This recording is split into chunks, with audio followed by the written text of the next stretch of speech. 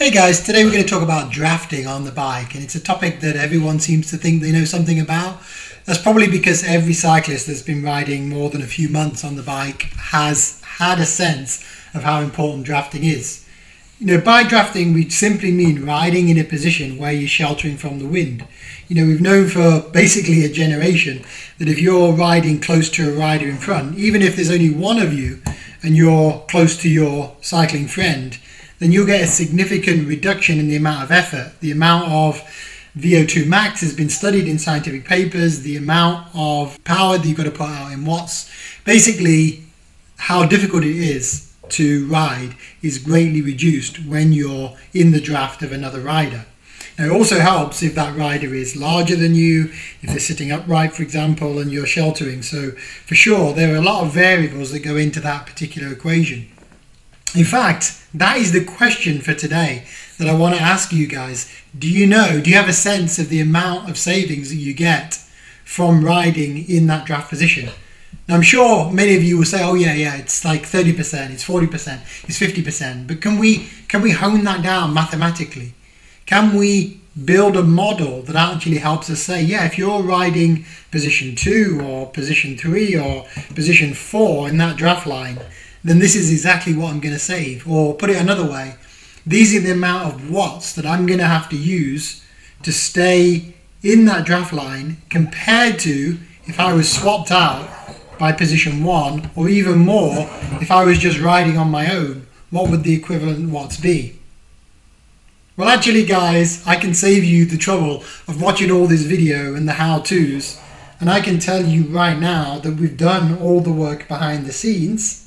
And I can tell you that the savings depend on a lot of variables. I cannot just say the savings are 50 watts because it depends on, let's say, the watts you're putting out, because that determines to quite a large extent your speed, right? It's also affected by what position you're in.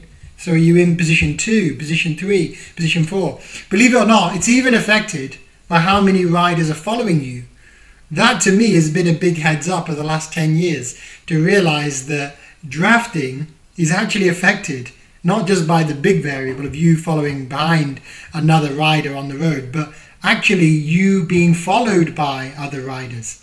That's been studied now in the wind tunnel, on the road, and in the lab, and we can definitively say there is a definite effect of being followed by other riders. It's not a huge effect, and sure, the distance that they follow you is important even then. So given all these complicated variables, how are we going to model this? Well, it's kind of been done for us a little bit. If you start to look online, you can find a fair number of academic papers going back 10, 15 years on modeling the amount of draft savings, either in the road position or in a TT position or in a cycling track team pursuit, i.e. up to 4 riders on the track.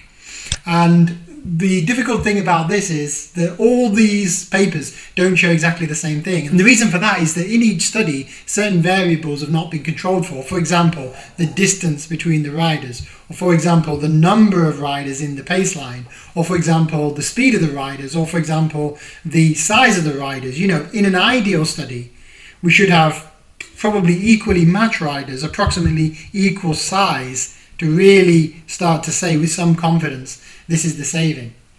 Now, fortunately, several recent papers, and I'm talking about 2015, 16, 17, have taken 5 or 10 studies from the last 10, 20 years and modeled them in a way that's actually quite useful, i.e. graphed out what are the benefits. So they've taken a graph, for example, this one on 53/12 cycling, which tells you the draft advantage of one cyclist following another in an upright position with a gap of 1 meter with different speeds.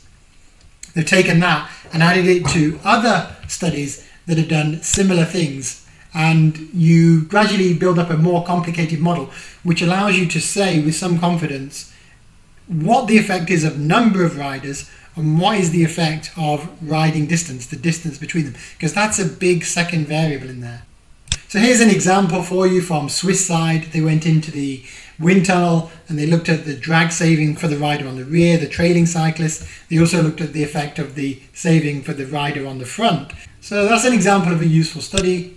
Now we've taken all of this data and we've crunched this data, like we have the habit of doing at Fast Fitness Tips, and we've come up with what I think is a fairly good model. I'm not saying it's perfect. For riding on the flat, solo, or for any number of riders with any distance between them, I can now give you a pretty good model that you can download either as a draft or as a sample below. So let's have a little look at this model. Let's say you're riding on your own and you're riding around, let's say 250 watts. We've got no adjustment there. Let's say a cyclist comes up behind you. Now we can say one rider is following you. The distance between them is, let's say, 2 meters. Is there any saving from a friend coming up behind you with a 2 meter gap, and you carrying on compared to when you were riding solo? How often have we had this on the road where you're being slipstreamed by another rider and you're getting pretty annoyed? But let's say they did have a 2 meter gap. What is the saving? Well, typically I work out that with a 250 watt rider, the saving that you'd have is around about 3 to 4 watts. In other words, the effect of them easing that low pressure vortex which you're creating, if you weren't there, they're effectively easing it by being in your wake at the same speed, of course. The effect is for you to have about a 3 to 4 watt saving. Okay, let's look at a different situation. Let's say your riding friend then decided to overtake and pace you. Now, if you were carrying on at 250 watts, that 250 watts that were requiring you to go along solo, and your friend wanted to pace you at 2 meters, then in order to pace you at the same speed, because now you'd be in his draft, so he would have to significantly increase his watts, because although you'd be going at a certain kilometers an hour, let's say 40 kilometers an hour solo, once he drafted you at 250, you'd be pushing onto him unless he significantly increased his watts, assuming his cycling physiology and size, CDA, etc. was similar to yours. So for you to be carrying on at 250, we can see from the calculator that he'd have to increase his watts to 317, or alternatively, you'd have to drop your watts down to around about 200 in order for him to keep the same power, i.e. 250, because the amount of savings that you would get from pacing at 2 meters would give that calculation. Now, clearly, if the gap between the riders was changed, for example, 1 meter, the calculation would change. But let's say another rider comes up then from your chain gang and wants to ride with you with the same gap, roughly 2 meters, then would there be any additional saving on you, given that you were riding along around 250? Well, yes, the additional benefit from a trailing cyclist, even 3 in line, would be around about 2 watts. So an additional 2 watts benefit on you and a very slight benefit on him. In fact, we can calculate the benefit on him because he is position 1 and he's followed by 2 riders, right? With a 2 meter gap, with 0 riders in front and 2 riders behind, both pacing you with a 2 meter gap, then you actually get 2.31 watt saving approximately. Why is it higher than having 1 trailing?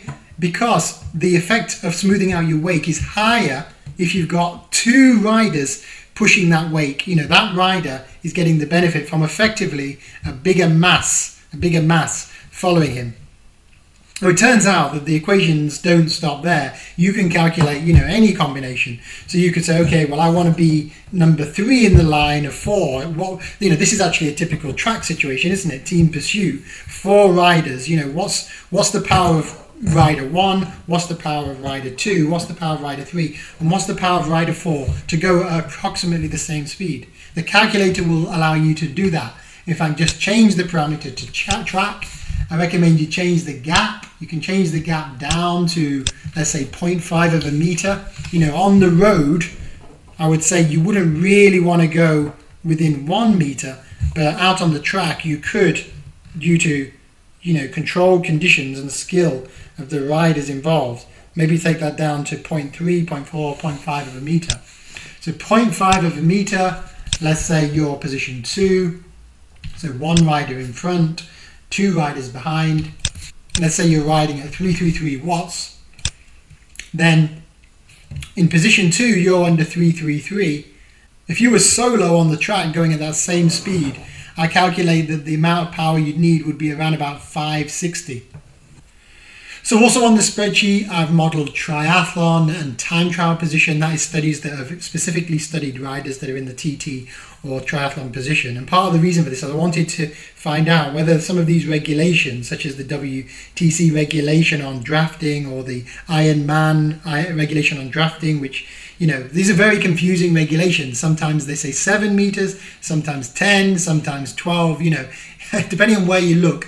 Even in draft illegal tri events, the regulations on drafting are confusing. In my opinion, these all need to be unified. But the model actually predicts that their cutoff of, let's take 12 meters is insufficient, and there is a significant draft gain. You can play around with the model yourself. Okay guys, that's the FastFitnessTips drafting calculator. It takes into account all the variables that we could easily model, you know, based on the studies that are in the public domain.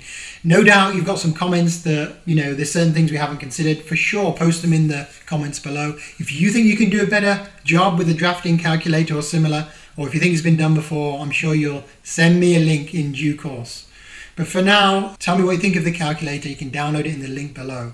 And if you can support us on Patreon or give us a like or give us a share, guys, it's much appreciated. That's what helps produce these kind of videos. All right, guys, have a great ride. Until next time, take care.